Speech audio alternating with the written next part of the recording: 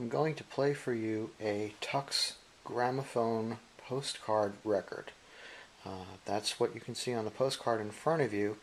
Just for a size comparison, I've put a standard 10-inch Victor record on the turntable for now, mostly so that you can see that the playing surface on the postcard is actually slightly smaller than the label on the Victor record itself. The postcard itself is from roughly 1929-1930. It has a 3-inch record built into it. There was a series of about 50 of these made in the United Kingdom.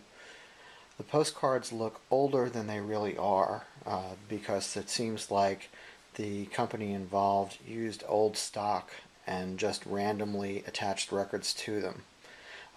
Let me play this so you can see. The record plays for roughly 1 minute.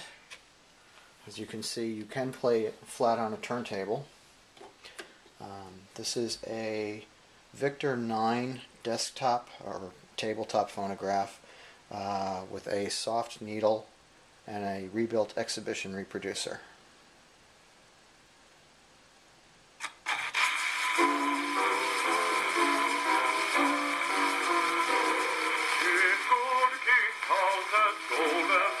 When loyalty no harm meant, a zealous high just man was I, and so I got preferment. To teach my flock I never missed, kings were by God appointed, and condemned all those who dare resist, for touch of the Lord's anointed. And this is law I will maintain until my dying day, sir, that whatsoever king shall reign, I'll still be the Vicar of Bray,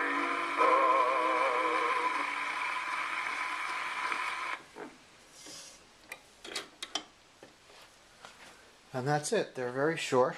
They basically only play for a minute. The artists, for the most part, were anonymous.